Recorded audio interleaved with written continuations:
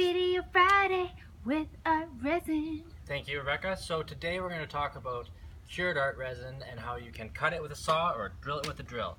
So first, with a saw, this is just a normal wood saw. I'll show you on this one ArtResin sample.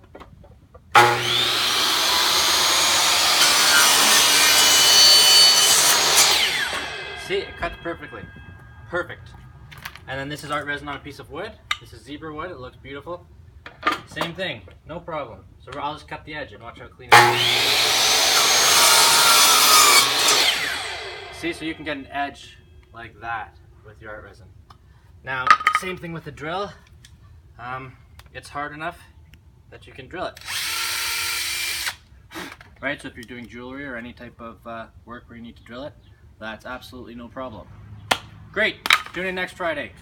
Video Friday with ArtResin.